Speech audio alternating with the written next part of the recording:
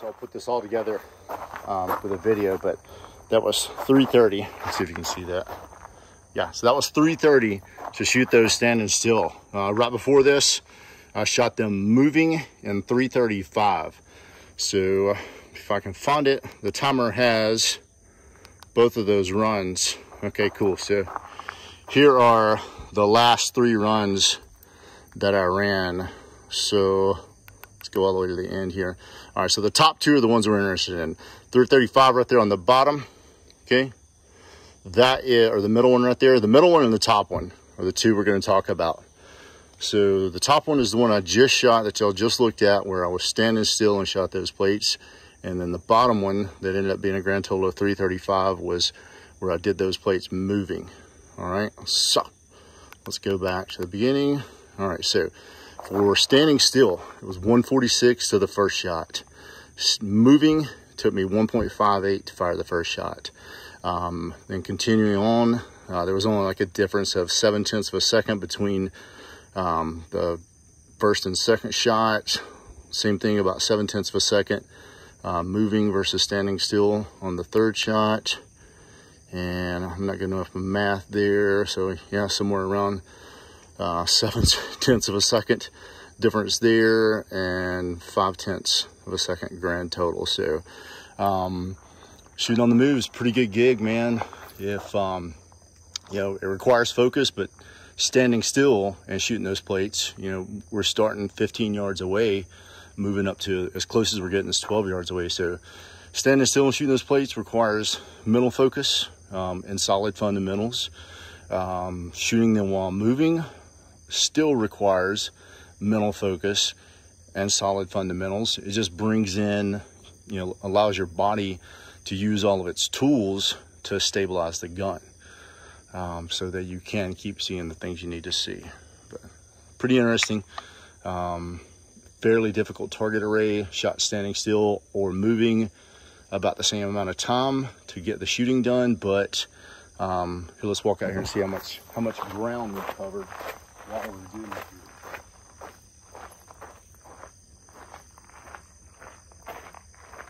So it's 5 yards. Let me cruise back in here and talk with you on that. So that's 5 yards.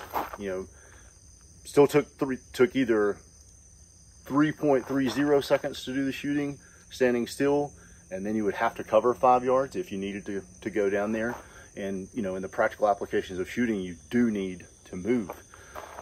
There's plenty of times where you need to be at a point B, and there's some stuff that you could do while you're getting from point A to point B, right? So this is a great, you know, great demonstration of why we should shoot on the move and why we should spend time, invest time in getting better at it and more comfortable at it, right? So, you know, if we were looking at, you know, for shooting USPSA, you get 10 points for every one of those plates, okay?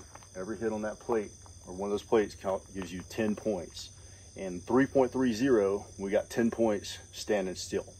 And 3.35, we got 10 points, and we covered 5 yards, which could have put us in a place where we need to be to do some other shooting, so it would be more efficient.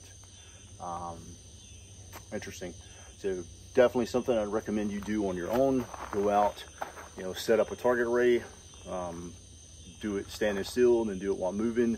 I think you'll find very similar times, and it definitely can be very similar times. And then also factor, you know, that you're moving to get you closer to other shooting you have to do, and that's where you can make real time, you know, especially in USPSA, you can make real time by covering ground.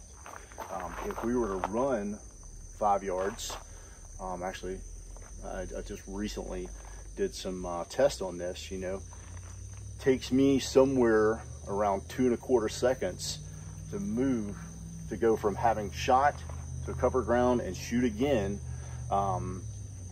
in 5 yards. Okay, and I also did that same test, you know, with one of the best shooters in the world, and it was about the same amount of time. He was at about 2.18. So just kind of rationalize that out with the numbers we just threw out there at you. So, you know, we could stand still and shoot, you know, for 3.3 seconds, get the shooting done, and then take another 2 seconds plus to get to the other place to shoot. So or in 3.35 seconds, we could do the shooting while we're getting to the other place that we needed to be, and boom, we just saved ourselves 2 seconds, or we just gained 2 seconds over somebody that stood still and shot and then ran and shot. I know sometimes we think maybe, you know, it rationalizes out in our head that, you know, running somewhere equals fast. You know, can you run 5 yards faster than you can walk 5 yards? Yeah, maybe not significantly, but we're doing shooting, you know, we're moving with shooting in mind, and it's scoring points ultimately that matters. If we can score points while we're walking, we don't have to run. There you go, man. You get 0 points if the gun's not shooting. So there's a bunch of thoughts to throw at you, some stuff for you to digest on and chew on, see what you think about it, and train it. I'd recommend it.